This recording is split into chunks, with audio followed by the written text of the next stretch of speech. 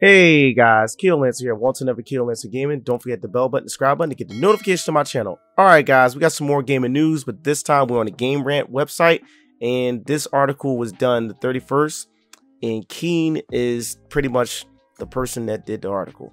Okay, Canada retailer lists his PS5 price and release date. Thanks to an advertisement from Canadian Game Store, there is now a new speculated price and release date for the PlayStation 5. Okay, within the last several months, a cacophony of the update surrounding the release of the PS5 has begun to surface. Unfortunately for how much newfound knowledge the gaming community now has about the highly anticipated console, so much information remains unknown regarding the PS5. However, according to the recent advertisement from the Canadian Game Store, it seems that there might be some new information regarding the price and release date of the PS5. The PlayStation 5 is one of the most highly anticipated consoles ever created, but is also shrouded in mystery since it was revealed to be developed in April 2019 next to no premonition information regarding the console itself has been announced, with the expectation of PlayStation exclusive titles. Not even the official design of the console has been revealed yet. Well, showing. With all of this being said, where there's a thunder, there's lightning, and when there's no official word from a gaming publisher, there are inevitable info leaks. Within the last few months alone, there has been a multitude of online leaks regarding the PS5. This most recent one comes from a game shop in Canada. Okay, the game shop in question, Play and Trade Vancouver, now has the PlayStation 5 listed on the website for pre-order. The price on the website is CAD $559, which is roughly $397. They also specified that the PS5 will release during the final quarter of 2020, with alliance with what Sony has been saying regarding the release date. This price range is widely different from the other leaked price from a Danish retailer. Okay, with so much online speculation regarding the PS5 and Sony holding so much information close to chest, there's not really any way to verify whether or not any of these leaks are real, not to mention the fact that Sony has been taking its sweet time revealing new information on the console. They revealed the PS5 specs during the mid-March, but there's still no definitive information on the console design or how much it costs or when it will officially release. Regardless, this ultimately leaves the gaming community with a lot to look forward to in the coming months. Especially, there should be plenty of new information regarding the console, as well as new PS5 exclusive titles for players to enjoy. With so many new hardware features already revealed, the PS5 is looking better day by day, though once again fans will just have to wait until Sony decides to share more information.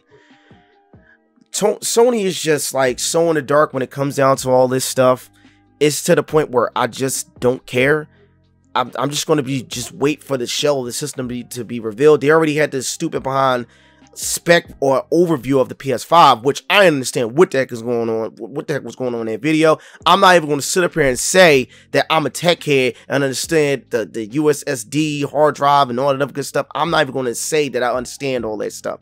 To me, that stuff is nothing but the Matrix. But I'm pretty sure a lot of like computer analyst type of people understand the whole specs to the whole Sony PS5 thing, which I wound up watching a little small breakdown of what was what. But also I sat down and watched the whole Xbox Series X and the PS5 comparisons, showing that the Xbox is stronger than the PS5, and the PS5 is 20% weaker than the Xbox One, which that's been spreading all over the place, which has been proven. But the PS5 can make bigger worlds due to, I think, the SSD hard drive, from my understanding. It can make bigger worlds than the Xbox Series X, which is just one hand up on it, which I'm pretty sure that's going to be used specifically for Spider-Man PS5, or people call it Marvel Spider-Man. Look, we're going to call Spider-Man PS5 now instead of Spider-Man PS4.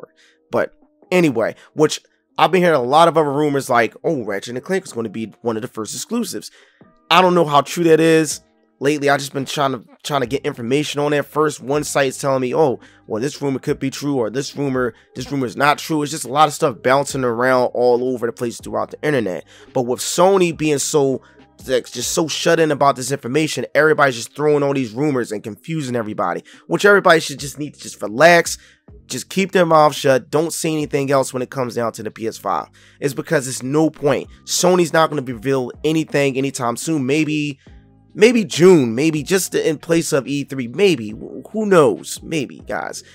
And also at the same time, when you got this whole COVID thing going around, how is it going to be released during that time when this whole situation's going on? It's because we all can't be in the same place getting the same thing unless Best Buy. You order the system, people come out of the Best Buy and bring in your system and bring it straight to your car door.